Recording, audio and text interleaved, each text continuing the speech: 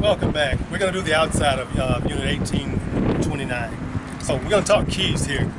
First thing we want to do here, on this door handle, you see this black handle key, and it shows you which way to put the key, so it would be upright like this. You basically put the key in there, and you lock and unlock the door. And then this other key here does the deadbolt, and it goes in the same way, and it locks and unlocks the deadbolt. That's how that one works, okay? You have several other keys. This key here does the driver and the passenger door as well as the ignition to start the truck. This key that says 751 on it, this key unlocks the majority of these compartments all around the motorhome. When you do go to unlock these compartments, always push in. So before you would do one of these keys, you want to push in a little bit, put the key in, push it in, and then lock it and unlock it. And the reason for that is because this little catch just hooks right behind this little lip here, and people break these keys off all the time. You have to push this back so it clears that, and then it'll work just fine when you do that. Okay, and this other key here does the door to the power cord on the opposite side of the RV, and I'll show you that. Okay, so those are the keys. This step basically works like this. You just lift up, push it in place, and it'll stay there. It won't come out there, okay? That's how this step works. We're not gonna do the awning at this time right now because it's pretty windy today and we don't want to damage the awning. Just a word of caution to you as well. If you have a windy day like this, you don't want to open up the awning either, okay? Because it will get damaged. All right, right along here.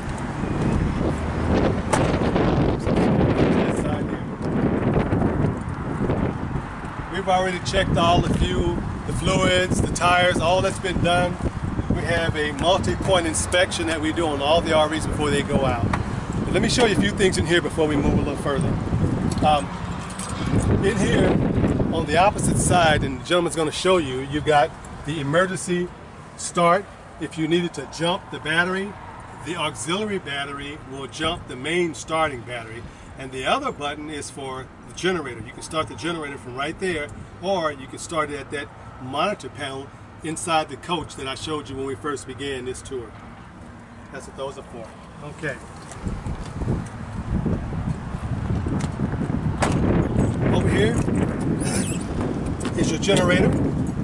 And there's a couple things about the generator you need to know about. Inside of here, there's a breaker that I need to show you. So basically, you turn these two levers like this where it says open, you pull it towards you, and you lift it right up and out of there. And right down here, where my finger is, that is the breaker switch for the generator.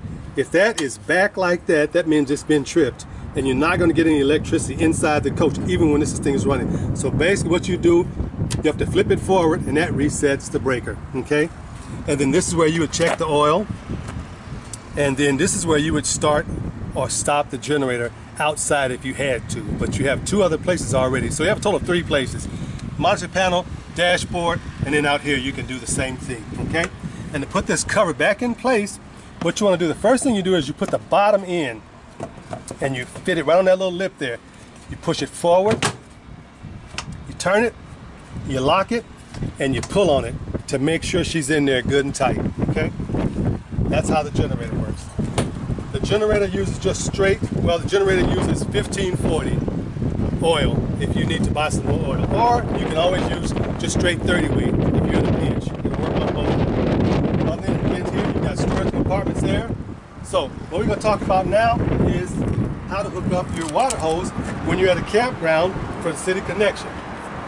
This end of the hose will go onto the faucet at the campsite or at your house.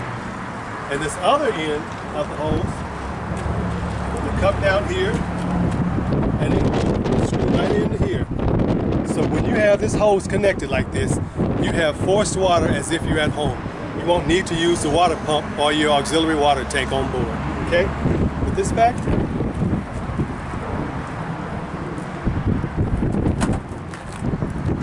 This is the back side of the refrigerator where we just go in and do maintenance. There's really nothing for you to do. And then you've got this handheld outside shower with hot and cold water. You're at the beach or whatever, you can rinse off sand or whatever you need to do. Down here is where we are going to talk about dumping your waste.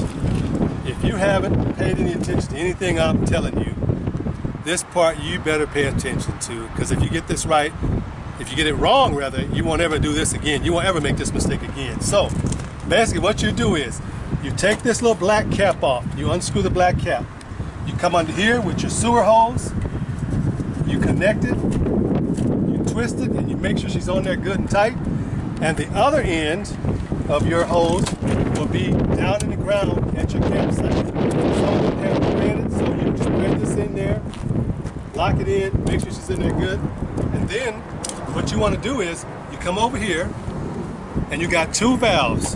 You got this really large one and then you got this really small one. This really large one here is a black handle. I don't know if you can see that, but one's black and one's gray, but they may not always be color coded that way. So remember it this way. Remember the biggest one and the smaller one. So you got your hose in place and it's secure. You pull this valve straight out, and that's going to dump the sewage, toilet waste. It's going to dump that out through the hose. Once it's done, you shake your hose a little bit and you push that side back in, and then you come over here to the smaller one and you pull that one out. Just pull it straight out. You don't need to turn it, just pull it straight out. Now what that's going to do, that is going to drain the water from your sink and the shower water. All of that water is going to run through the hose and it's going to rinse out all the toilet waste. You must do it in this order. If you don't do it in this order, you'll regret not doing it in that order, I promise you. But anyway, and once it's done, you shake your hose once again, and then after you're done, you close that side, and then you pick your hose up like I'm doing here, and you snake it down, sending everything down the drain before you disconnect it from there, okay? You make sure it's nice and clean and clear before you disconnect it.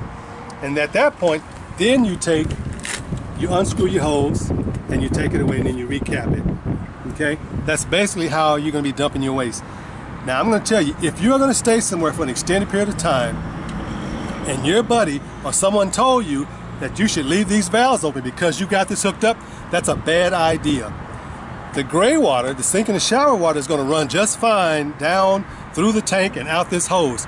But the solid waste from the black tank will not do that. So you need to leave this valve closed, let that pressure build up, so let it go for a day and a half, and then come outside and dump it like I showed you, but do not leave this open just because you're hooked up to a sewage. It doesn't work that way. You're gonna have a mess on your hands. All right. Over here, we talked about that. You got your city connection. You have a cable TV hook up there, possibly, if they have cable, and we don't provide coax cable. Inside of here is your power cord. This cord is 30 amps. It's 25 feet long. And if you can't remember that I told you it's 30 amps, all you have to do is look on this door and it tells you 30 amps right there, okay? So what you want to do is you pull this out, you plug it into a 30 amp outlet. 30 amps is a 3-prong. Now with this motorhome, when you're about to depart from where you are, you unplug this cord from your 30 amp plug, and inside of this box here, inside this compartment, you see a big metal box. This cord must stay plugged into something at all times. You're either gonna have it plugged into that box or at the campground. So what happens is when you plug this back into that box and you start up the generator sends all the power to that box. And then in turn, it gets sent inside the coach. If your cord is not plugged into that box, you are never gonna get any electricity inside the RV, even with the generator running, okay? All right. Over here is where you fill up your fuel. It uses regular unleaded, and it holds about 45 gallons of fuel. Okay, regular unleaded, you just fill up from the rear.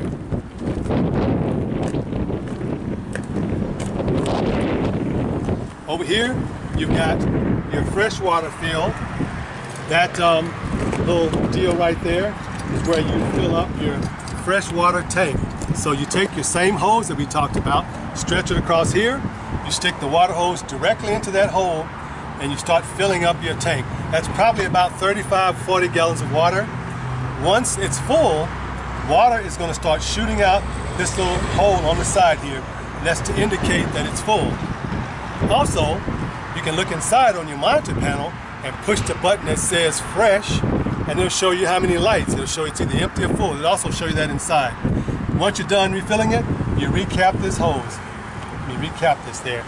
now you've just filled up your freshwater tank there. Okay? Inside here is your rear compartment, your storage compartment. Inside there you will notice you got a spare tire and you got your awning rod. And I'll have to show you later on how this awning works. Well, I'm going to go ahead and show you that the wind's died down a little bit, so we're going to take a chance. So the first thing you want to do on this awning is you want to make sure it's not a windy day. So you need to come down here and you need to pop that little black knob first. The way this works, squeeze and pop it, and then you unlock this black knob here. And then you reach up here with this long rod. That's where this comes into play.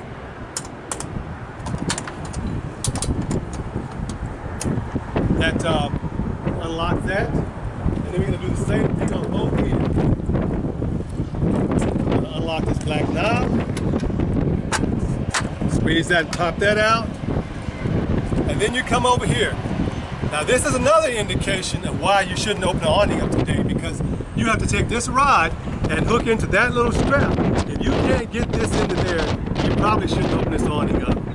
So I'm going to take heed and not try to open this awning up, because I cannot even hook into this right now. So we'll have to do that when the winds calm down a little bit. All right, and that's pretty much it on the awning. Inside of here, you've got a compartment here where you've got a CD player with a radio, and you have speakers here, and then you have a 12 volt where you can plug in a cell phone, or you can plug into electricity in there. Okay, these little things here hold the compartments open if you have those on it. And inside of here, you just got another storage compartment. This is the back side of the furnace, and it says hot. If it's on, it will burn you, or little kids will get their hands burned if that's going. And this is the back side of the hot water heater. And it also says hot. When it's on, there's heat coming out of here, so you don't want to put your hand on there either. Okay? All right.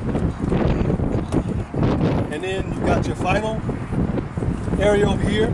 In this compartment here, you got a little storage over the top, and it's a pass-through compartment. You can put fishing rods or something to that nature there. And then you got your propane. We talked about propane. Propane smells like rotten eggs. What you want to do is, if for some reason you need to close this tank, you turn it clockwise, and that closes off the propane bottle. But you leave it open because the propane needs to flow from this tank to the different things inside that's needed. As you can see, you've got a gauge here that shows you how much propane you have. And this RV is full of propane right now, okay? And like I said, the propane works the stove, the furnace, the hot water heater, and the fridge, okay? And that pretty much covers the whole RV except for the awning. I appreciate you taking the time to watch this video, and I hope it was helpful for you. Thank you.